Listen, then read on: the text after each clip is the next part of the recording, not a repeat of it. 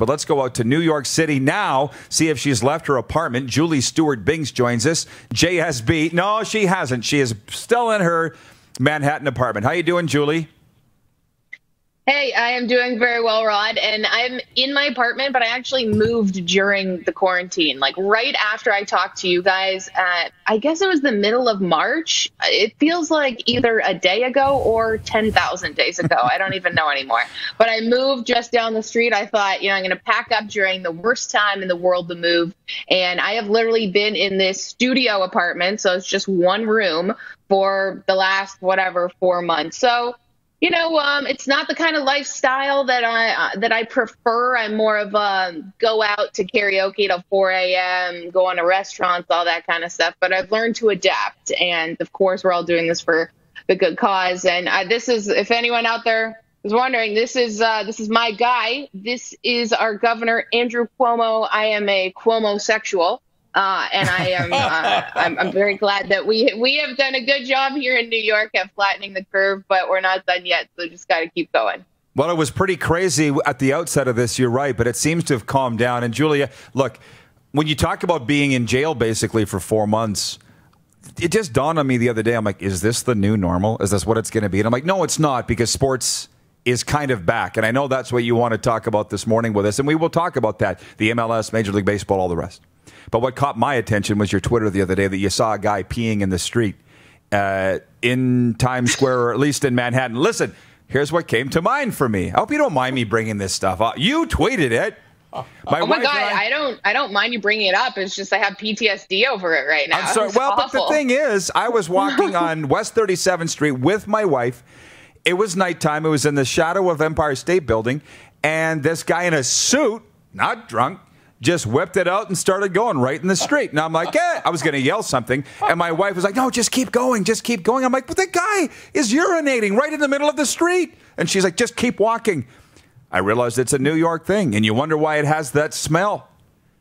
So I'm shocked that you were so shocked. Well, who was the guy? Aren't you going to tell? Some business guy. The guy's a big name. He must be. No, it wasn't. Go ahead, Julie. The thing is exactly like what your wife said. You just cannot encourage it. You just can't add any fuel to the fire. If you see it, they want you to see it and talk about it, and then you end up getting into some weird discussion with someone that doesn't really know everything that's going on at that moment. But I was actually on the phone with my mom, just walking up like 6th Avenue or something, and then I was like, oh, there's a guy peeing. Like, first of all, that's normal.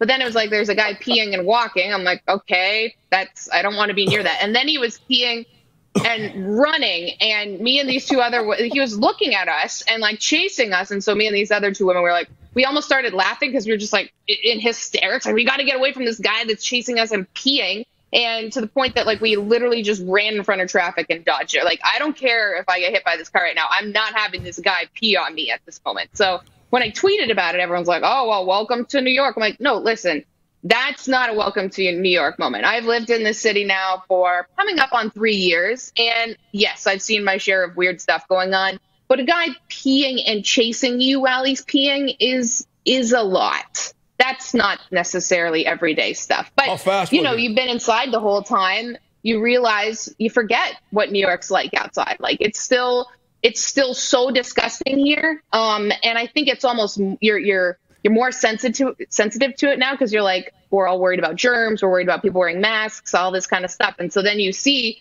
New York is so disgusting. And then there's also a pandemic. You're like, wait, why am I living here again? And it's also super expensive. So these are just a few of my favorite things about living in the Big Apple. Well, listen, I often ask my wife if we could go anywhere when the pandemic's over, where do you want to go? And she says New York. And I'm like, what's wrong with you? I like sun. I like space. I like, being able to swing my arms. I don't get it. Yeah, but no. Moving on, John O'Flynn's watching in Vancouver, and we will talk sports, people, I promise. But he says that is he's watching in Vancouver. He says that's quite the impressive liquor cabinet over your shoulder there. Do you want to talk about Drinks with Binks and some of the things that you're doing now in this wonderful world of broadcasting? Yeah, sure. Yeah, I mean, I realize it is a little bit over here. I've got everything, really. I even have a glass that says Drinks with Binks on it. Sweet. I got my own glass, little Drinks with Binks, because that's what we do. And things have been going well with it. To be honest, most of my guests, because I always have the guest pick whatever drink they want, they've been going on the non-alcoholic side. And so that's great because you can have a great time with Spindrift, with any kind of seltzer. And today's show, I have former MLB pitcher CJ Nikowski on, and we just had a cold brew, and it was great because then you can actually form sentences. I still have a difficult time while I'm sober doing that anyway, but at least it lends me to be in a good position. So we've had a great time with it. Kind of like your show right now where I can just click a link and come on from New York City across the continent in a sense. I've been able to have way better guests on. Just the ease of it works well in quarantine rather than having to get someone to come in studio, by getting them a car service, all that kind of stuff. So it's been good. I'm actually going to Canada tomorrow. I'm going to Toronto for probably about a month. I'm going to quarantine for 2 weeks in downtown Toronto and then see my family. But I can do all my shows from there.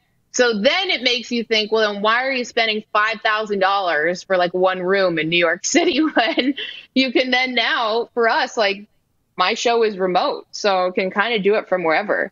And I got to say, though, Roddy, like it's wild to see the three of you guys in person together in a studio. Because like I haven't seen my coworkers in 4 or 5 months, which has been amazing. But I mean, it's the fact that you guys can just be right there is a testament also to how well Canada has handled this. Right, and we're not stacked literally on top of each other like New Yorkers are. I mean, you were here long enough that you know what it's like. By the way, my mind was racing when you said you were talking to your mom and you're going to see her. I knew that she had a cool name. It's Georgie, right?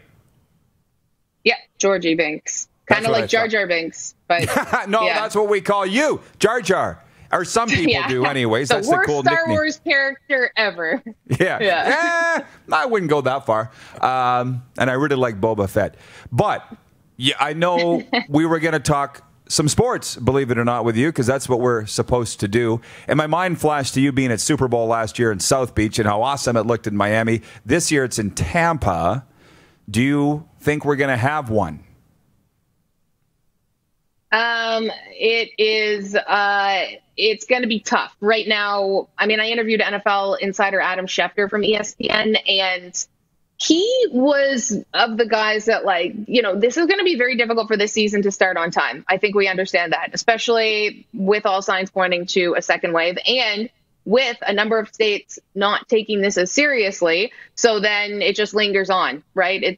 I've used this analogy before, but you're not going to have a beach body if you just keep eating bad food. You have to do the hard thing to get the good thing to come back. And so a Super Bowl in Tampa, the good thing is for the NFL is they're just literally pushing the day back. So whether the Super Bowl happens in February or March or April or May, they definitely have time on their side, and just the fact that the schedule is that way.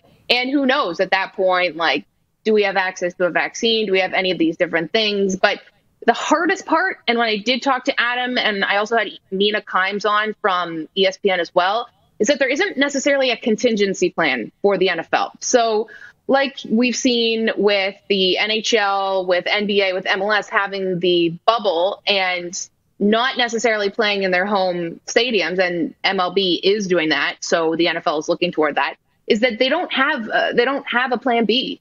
So as we've seen, if a training camp gets shut down because of a lockdown somewhere, all the training camps have to be shut down. And you guys would like this, but Mina, who, if for those of you who don't know, she is recently named NFL analyst on NFL Live on ESPN. Brilliant, awesome follow. She's like, we should have the NFL in Canada. We should move everything to all the CFL stadiums. And I was like, whoa. Don't bring your garbage up there. They've been doing things well. We can't just be allowing everyone to just come up there. But I thought that was fascinating. People are thinking, hey, we've got some stadiums. We've got, very limited coronavirus up there. Why don't we bring the NFL? As long as it's not Winnipeg, I guess. Yeah, exactly. Well, supposedly the CFL's going there. We got a lot of viewers' questions have come in. I'm going to allow one from Gregory Lee. He says, Julie, you were great on Fox Sports West with the Ducks. Do you still keep in touch with John Allers and Kent French? Oh yeah, Johnny and Frenchie. I talked to those guys a lot. They included me in a lot of their Zoom calls over the break. I still, I miss definitely being a part of the game and being there for everything. It kind of sucks to be a sideline reporter right now, but I think that the role will become increasingly more important because you do need, someone who's able to be on the ground if the broadcasters can't be there and whatnot. But I loved my time with the Ducks organization. I've had many different jobs as my career has just been this continuous comeback tour that just never really fulfills itself. And being with the Ducks, we had that TV crew. We had the most fun. No one took themselves too seriously. We razzed each other all the time. We just went to every city and got super drunk, and it was the best job I've ever had. So I miss those guys a lot. And also the Ducks were great too. And I've mentioned this before, but Ryan Getzlaf was always super respectful and super kind to me. And even when I was kind of dealing with some personal stuff in my career, he was like, hey, we all think that you are the utmost professional, and we think that we're so happy to have you here. And I remember being like, that's a good Regina boy right there, he knows how to treat people well. So I love working with the Ducks. He absolutely does, and it is a great organization. Julie, before we let you go, where can people watch your stuff and obviously follow you? Yeah, my show Drinks with Binks it's free. It's on FuboSportsNetwork.com. You can literally just type that into your computer right now. It's probably playing literally all the time. And Fubo TV, if you don't know, it's a cable streaming service. So you can get all your channels on this thing, and it's also available there. But then I always put the clips out on my Instagram, on Twitter, JSB_TV and JulieSB_. Awesome stuff. Well, enjoy your visit home. Stay safe, Julie, I appreciate you finding some time for us today. Yeah, thanks for having me on. I'm looking forward to being in a different jail cell in Toronto for 2 weeks before then being able to see my family. What a world. All right. Thanks, Julie. JSB joining us from Manhattan today. You're watching Rod Pedersen On Demand. For more of The Rod Pedersen Show, visit rodpedersen.com or follow Rod Pedersen on social media.